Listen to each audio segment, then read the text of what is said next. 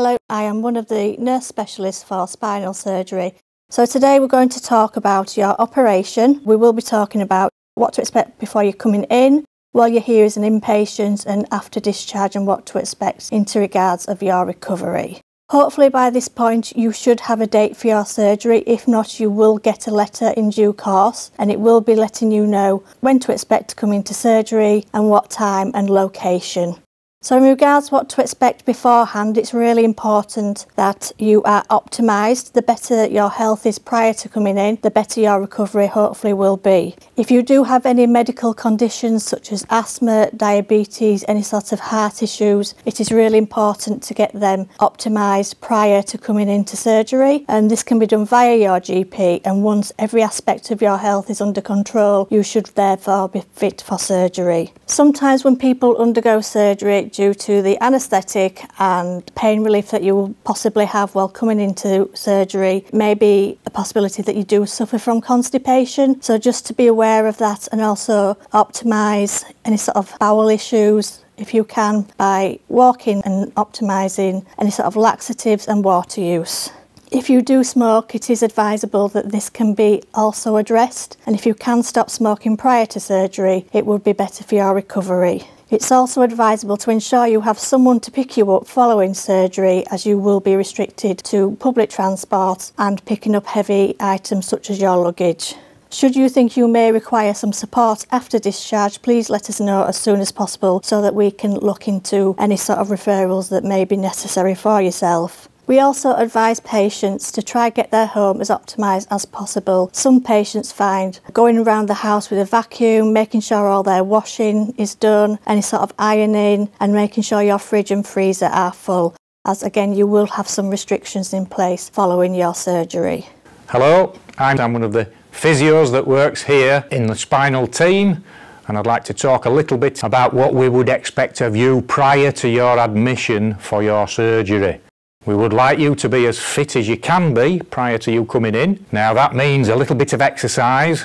If you don't exercise, we want you to try and think about doing a little bit, even if that just involves a little bit of walking, and gradually trying to increase your tolerance to that. If exercise is already your thing, we would like you to continue with that. If you like walking, swimming, or riding an exercise bike, those activities are all acceptable. You can even go to the gym, but we wouldn't want you to be doing anything that involves lifting weights. We would also not want you to be doing any impact exercise, which might involve running. It would be better if you desisted from that. We will be going through some specific exercises that we would like you to do. They will be in your booklet that you will be given, and we would like you to start doing those from now, with care obviously, but they will prepare you for the surgery, and they will lead into after the surgery, and all being well help you recover as quickly as possible. In regards to the day of your surgery, you will have had a letter. It should advise you no food from midnight, although you can drink water up until 6 AM. When you wake up in the morning and prepare yourself for coming into surgery, please be advised to have a really good glass of water, as this will help dehydration following the fasting period. Any medicines that you normally take on a morning, please take these, unless advised otherwise by your consultant. As per your admission letter, please take advice as to the location and the date and time. When you come in on the day of your operation, you will be seen by several members of the team. You will be seen by the ward nurses, by the pharmacists and anaesthetists. We have many surgical lists on the day, so it may be that you go first, second or third on the list. If this is the case, you will go first thing in the morning if you are first on the list. If you are later on the list, the ward staff will let you know and will allow you to drink water up until 2 hours of your planned procedure. We do have to warn you of the risk of cancellation, as we are a major trauma centre. If you do have a cancellation on the day of your surgery, you will be offered another surgical date within 28 days. And when the ward staff get you ready on the morning, you'll be prepared with wearing some TED stockings, which are to avoid the risk of DVTs, and you'll be given a gown once you are ready for surgery. We advise you to bring all of your medicines and a copy of your prescription chart. Hopefully your visit in hospital for these procedures will be 1 to 2 days. We also advise to bring a change of clothes, some toiletries, the spinal education booklet if your consultant has already provided you with this, and something to keep you occupied if you are waiting for surgery. Please be advised to bring sugar-free chewing gum if you suffer with constipation. This can help stimulate the gut. Please bring some non-slip footwear to avoid any slips, trips or falls whilst you are an inpatient. I'm one of the pharmacists that will be working within the Spinal IRAS team, so I'll be managing your medicines throughout your surgery process. Depending on what medicines you take, we may ask you to stop certain medicines before and during your hospital stay. This will always be based on an individual basis, so there may be changes throughout or there may be none at all. Examples of medicines that may be stopped throughout surgery can be anticoagulants or antiplatelets, sometimes referred to as blood thinners, or anti-diabetic medicines such as insulin and metformin. In regards to your medicines, it is important that you do the following. Ensure you have a regular supply of your regular medicines. Bring a medicine supply with you into hospital and make sure you have a supply at home. And bring a prescription or an up-to-date list of your medicines so we have an accurate record of what you take. Hello, I'm one of the clinical nurse specialists from the pain management team. Within our team we have a series of clinical nurse specialists like myself and a group of anaesthetists. What we can do is we can come and see you post your surgery if you require a specialist pain intervention. It is likely that you will have some pain after surgery. This is quite normal. Regular observations will be taken by your nurse to review your pain score. You will have prescribed analgesia individual to you and your type of surgery. The aim is for you to be comfortable enough to deep breathe, cough and mobilise. Here within Leeds Teaching Hospitals, we utilise a pain scale 0 to 3. Take this very simply as 0 as no pain, number 1 as mild pain, 2 as moderate pain and 3 as severe pain. The nurses will regularly come round and ask you what your pain score is. Just simply reply 0 to 3. After your operation, you will take tablets to manage your pain. If your pain is increased, we may start you on a machine which is called a PCAS. That stands for Patient Controlled Analgesia. Your anaesthetist will choose for you which is the most appropriate, tablets or PCAS, prior to having the operation and have this discussion with you. Post your operation, try and be in control of your pain and be mindful. Simple things like position changes or distraction therapies. Make sure that you communicate with your nurse when your pain increases. This way, the nurse will be able to get you some extra painkillers to make sure that your pain is adequately managed. You will go home with some pain medications, but please have a supply of paracetamol at home. This is so you can continue to be comfortable enough to progress in your recovery at home. When you go home, your GP will be informed of your type of surgery and also what medications you will go home with. There is evidence to suggest that receiving a pre-operative dose and a 1-day short course of gabapentin can help with post-operative pain.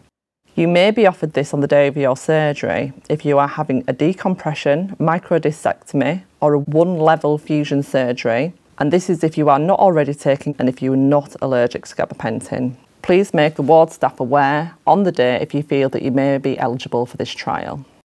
Following your surgery, it is expected that you will still experience some of your pre-operative symptoms. Operations for the neck are usually to avoid deterioration of your symptoms, however some pain can be resolved. You will have some surgical neck pain. This should be managed with oral analgesia. Following your surgery, due to the nature of the location of your surgery, it may be that you have a bit of a sore throat and some swallowing may be different. If swallowing does become problematic, we can refer you to the speech and language team to assess your swallowing. Sometimes your symptoms can feel slightly worse following your surgery due to the inflammation and the digging around of nerves during your procedure. Nerve function will obviously take time to heal and recover. This can take up to 2 years to see what the end result will be following your surgery. We advise that you to move regular and often, and you will be seen by the physio whilst you are an inpatient. When you return from surgery, you will have a small incision to either the front of your neck or the back of your neck. We advise you not to change this dressing unless it is soiled. You can shower after 48 hours. Some people have sutures, some people don't. The majority of people having cervical surgery come back from surgery with glue and internal sutures only, but the ward staff will inform you should you need any sutures removing by your practice nurse. The dressings should be removed 7 days post-operatively. This can be done either at home or, if you prefer, it can be seen by your practice nurse. Should you be concerned about anything to do with your wound, such as any swelling, any redness, any odour, any pus from the wound, or you have a high temperature and feel unwell, please do not hesitate to give us a ring. If it's out of hours, please ring one of the surgical wards and they will advise you accordingly. In order for you to be assessed to go home fit and safe, you need to be passing urine with no problems, you need to be eating and drinking. You may get some post-operative nausea. Please let nursing staff know if this is the case and we can get some anti-sickness prescribed. Your pain needs to be manageable with the pain relief offered to you by the nursing staff. If it is a problem, please do let one of us know. Your wound should be okay with no problems. The ward doctor will complete your paperwork. This will be sent to your GP and you will receive a copy. The details included will be the procedure you have done, any recovery goals and medicines you will be sent home with. After your surgery, you might find that you have got quite severe neck pain. That is to be expected, but not to be worried about. We would like to think that any arm pain that you had pre-surgery will have been helped or alleviated. There's no guarantee of that. But don't worry, if you still have some arm symptoms, it can take time to resolve. What we would like you to be doing as soon as possible after the surgery, if your blood pressure and other observations that the nurses will take permit, is to be getting up and about as well as you are able. We would also like you to think about starting the exercises that you will be now familiar with. Don't worry if you've forgotten some of the details, we will come round and see you and go through them again.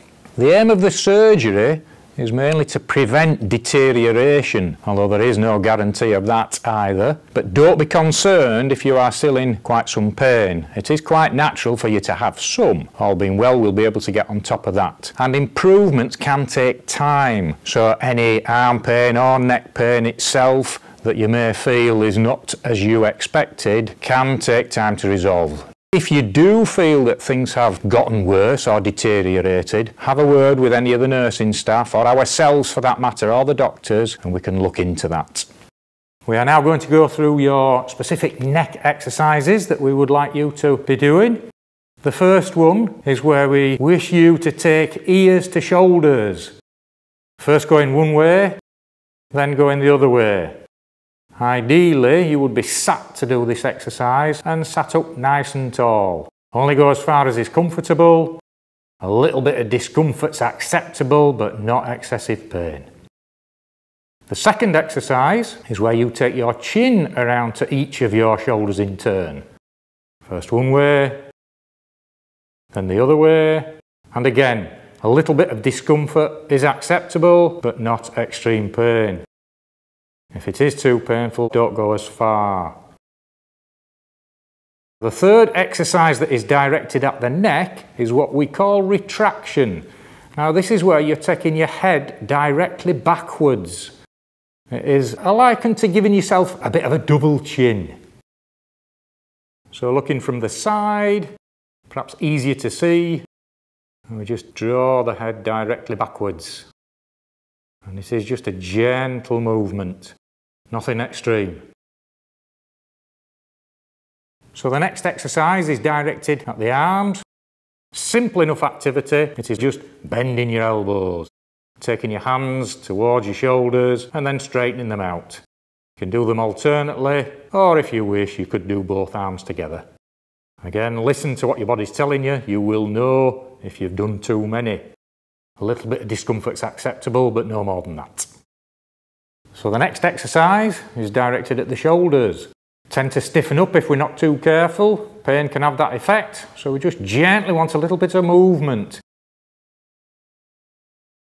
Raising the shoulders up towards the ears, nice and slowly, feel a gentle stretch, and then let the arms relax back down again. Can be done sitting or standing. If you're sitting, make sure you sit tall. If you're standing, again, make sure you're nice and tall, no slouching. So the last of the exercises directed at the arms and shoulders together. Both arms look after each other, so you can gently hold hands and then bring your arms forwards. Movement coming from the shoulders, reaching forwards and up as far as is comfortable. Should help ease any stiffness, but you shouldn't go into extreme pain. If you do have pre-existing shoulder issues, do not force it. Gently up, gently down, all the while trying to keep the body nice and straight. So this is all about progression over the course of the next 3 months. We want you to be gradually increasing your levels of activity. Continue with the exercises, but go cautiously with that. You can gradually increase the number of repetitions, that sort of thing that you are doing. There are also a few things that we don't want you to do. We talked about it pre-operatively. We didn't want you to be lifting anything particularly heavy. And that remains the case for these first few months. Anything more than your pot of tea is fine, but a full kettle is too heavy.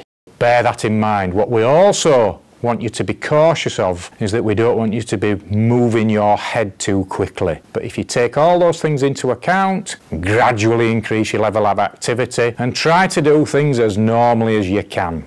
We'd advise in regards to resuming driving that you wait a minimum of 2 weeks and then you are safe to do an emergency stop. You are fine to travel as a passenger. You need to be able to have full function and minimal pain before resuming driving. You need to be able to rotate your neck to either side so that you have full vision whilst driving.